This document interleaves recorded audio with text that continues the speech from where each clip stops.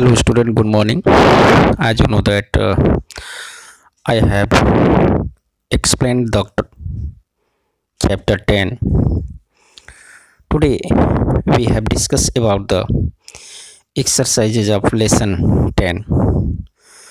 So you know that here choose the correct answer, short answer type questions, question answer, differentiate and quick assignments are given.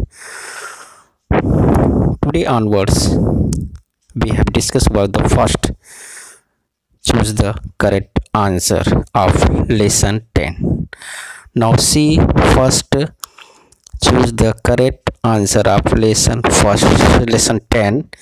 First question is the closest neighbor of the earth in space is the space में अर्थ के सबसे नज़दीक आप कह सकते हो नज़दीक पड़ोसी या नज़दीक में कौन सा है। Option A sun, B mercury, C moon, D Venus. Option C is correct, moon. The closest neighbour of the earth in space is the moon. Now question number 2, the moon shine because of, moon चमकता है क्योंकि। Option A its own light and heat, option be the light of the sun reflected by it, see the gases present on it's atmosphere and D the craters on its surface. Option B is correct, the light of the sun reflected by it.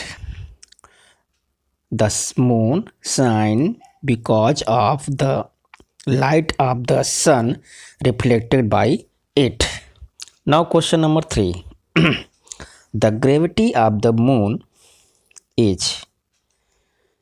Option A equal to the gravity of the earth, option B less than the gravity of the earth, C more than the gravity of the earth and D 0। Moon की gravity होती है अर्थ के बराबर, अर्थ के gravity के बराबर, अर्थ की gravity से कम, बी ऑप्शन, और सी ऑप्शन है अर्थ की ग्रेविटी से ज़्यादा या फिर 0। Option B is correct, B सही है, less than the gravity of the earth. The gravity of the moon is less than the gravity of the earth. Now question number 4, one can not here any sound on the moon because of, कोई भी moon surface पर sound नहीं सुन सकता, क्यों। Option A absence of atmosphere, option B presence of atmosphere, option C presence of craters, option D absence of water on the moon. So option A is correct, absence of atmosphere. One cannot hear any sound on the moon because of absence of atmosphere. Okay, now next question, question number 5, eclipses occur due to the, eclipses पाया जाता है क्योंकि, किसके कारण। Option A rotation of the earth only, अर्थ के rotation के कारण, B revolution of the moon only, moon केवल मून के रिवोल्यूशन के कारण, सी revolution of the earth only, केवल अर्थ के रिवोल्यूशन के कारण, and D revolution of the earth and the moon both. So option D is correct, revolution of the earth and the moon both. Eclipses occur due to the revolution of the earth and the moon both, दोनों के revolution के कारण eclipses पाया जाता है, eclipses होता है। Eclipses की जो कंडीशन होती है वो दोनों के रिवोल्यूशन, मतलब अर्थ और मून के रिवोल्यूशन के कारण होता है। Next question number 6, the craters created on the surface of the moon are due to the heating of option A planets, B meteorites, C stones, D rocks. Option B is correct, meteorites. Moon की surface पर जो craters बना हुआ है वो किसके heating के कारण, मतलब किसके टकराव के कारण बना है? प्लैनेट्स नहीं, गलत है। स्टोन्स के कारण नहीं, गलत है। रॉक्स भी नहीं है। ये मेटेराइट्स के हीटिंग के कारण वहाँ पे क्रेटर्स बने हुए हैं। क्रेटर्स में बड़े बड़े गड्ढे बने हुए हैं, वो मेटेराइट्स के हीटिंग के कारण बने हैं। The craters created on the surface of the moon are due to the heating of meteorites. Now question number 7. The first satellite launched by India was option A Apple, B Rohini, C Inset first B, D Aryabhat. Option D is correct. The first satellite launched by India was Aryabhata. India द्वारा सबसे पहला satellite launch कौन सा launch हुआ था? आर्यभट्ट। आर्यभट्ट को launch किया गया था। And last question, the space craft that living creatures into the space for the first time was option A Apollo 11, B वॉयेगर second, C Sputnik 2 and Mariner. Option C is correct, Sputnik 2. The spacecraft that are living creatures into the space for the first time was Sputnik 2. Sputnik 2 में ही जो है living creature को space में भेजा गया था, जो लैका नामक डॉग को भेजा गया था। ओके, और next exercise, give short answers. Here 5 questions are given. यहाँ 5 क्वेश्चन दिए गए हैं, हम लोग 1 बाय 1 डिस्कस करेंगे। Now first question, which is the first heavenly body proved by the man? सबसे पहला हेवनली बॉडी जो मैन द्वारा खोजा गया है तो कौन सा है? मून है। Answer is moon is the first heavenly body proved by the man.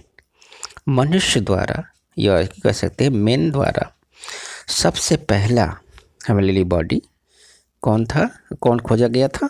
Moon. Okay, now next question, what are the changing shapes of the moon called? आप जानते हो कि डे बाय डे मून का shape change होता रहता है, तो ये डेली जो उसकी शेप चेंज होती है उसको क्या बोलते हैं? क्योंकि आप देखेंगे कि हर समय वो शेप चेंज होता रहता है। ठीक है, तो इसका आंसर है the changing shapes of the moon are called phases of the moon. The changing shapes of the moon are called phases of the moon. जो मून का शेप्स चेंज होता है उसको फेजेज ऑफ द मून कहते हैं। आप कह सकते हो मून की अवस्थाएं होती हैं। Okay, phases of the moon. Next question number 3, what occurs when the sun, the earth and the moon are in straight line? क्या पाया जाता है, क्या होता है जब सन, अर्थ, मून तीनों एक सीधी लाइन में आ जाते हैं? तो जो तीनों एक सीधी लाइन में आ जाते हैं तो एक्लिप्सिस होता है, और वो सन और अर्थ एंड मून की कंडीशन पर डिपेंड करता है कि ये सोलर होगा कि लूनर होगा। Answer is eclipses occur when the sun, the earth and the moon are in straight line. Eclipses पाया जाता है जब सन, अर्थ, मून तीनों एक स्ट्रेट लाइन में होते हैं, सीधी लाइन में होते हैं। Clear? Now question number 4, Y is there no life on the moon? Moon पर कोई भी लाइफ नहीं है। क्यों? क्यों नहीं है? Answer, there is no life on the moon because of the absence of air and water. Moon surface पर लाइफ नहीं है क्योंकि वहाँ एयर एंड वाटर नहीं है। वहाँ किसी प्रकार का कोई एटमॉस्फेयर नहीं है, एयर वाटर नहीं है, इसलिए वहाँ पर लाइफ नहीं है। Okay, now next question, what are tides? Tides क्या है? Answer is the water waves produced in the sea or oceans due to the gravity of the moon are called tides. Moon के कारण सी या ocean में जो water waves produce होता है उसको टाइड बोलते हैं। आप देखे होंगे कभी कभी सी में जो है समुद्रों में ऊंची ऊंची लहरें उठती हैं, इसी लहरों को जो है वेव्स बोलते हैं और इसको टाइड्स भी बोल जाता है। The water waves produced in the C and oceans due to the gravity of the moon are called tides. Now I repeat again question number first, which is the first heavenly body probed by the man? Answer is moon is the first heavenly body probed by the man. Question number 2, what are the changing shapes of the moon called? The changing shapes of the moon are called phases of the moon. Question number 3, what occurs when the sun, the earth and the moon are in a straight line? Answer is eclipses occur when the sun, the earth and the moon are in a straight line. Question number 4, why is there no life on the moon? Answer is there is no life on the moon because the absence of air and water.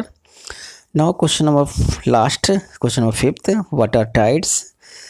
The water waves produced in the sea and oceans due to the gravity of the moon are called tides. Okay, if you not complete, you have to not,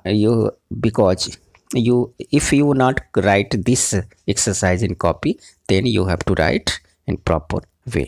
Now homework.